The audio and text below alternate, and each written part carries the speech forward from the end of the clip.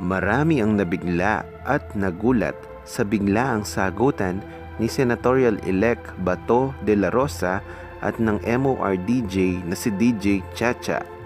Nagpalitan sila ng sagot sa kani-kanilang mga social media account na pinangunahan ng nasabing DJ. Ito ay nagkomento sa mga binitawang salita ni Senatorial-elect Bato Dela Rosa na sinabi niyang, "I will live and die with President Rodrigo Duterte."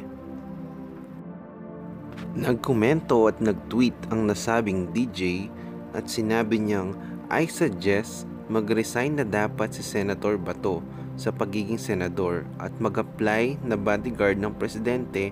Total naman ang loyalty niya ay sa Pangulo at hindi sa taong bayan."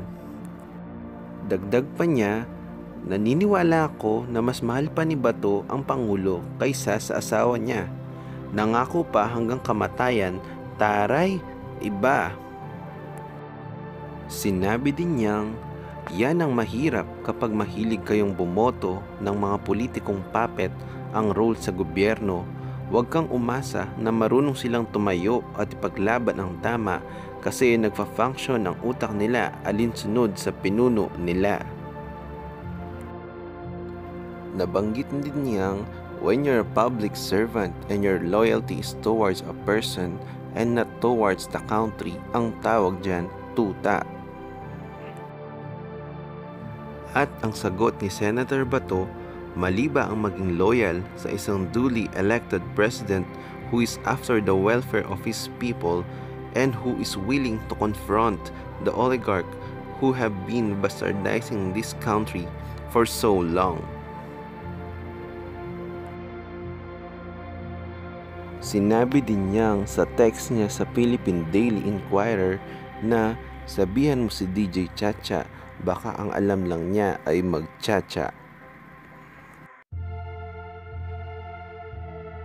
Sinabi din niyang, "Siya ang tanungin mo kung ang pag-express ko ng loyalty to the president is enough basis for me to resign." Ang text ni Senator Bato sa Inquirer.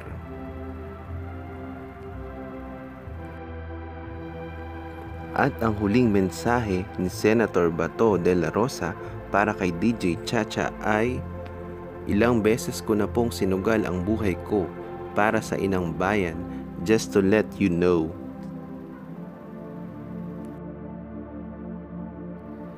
At ang taong bayan na ang bahalang humusga kung sino ang tama kay Senator Bato Dela Rosa at DJ Chacha.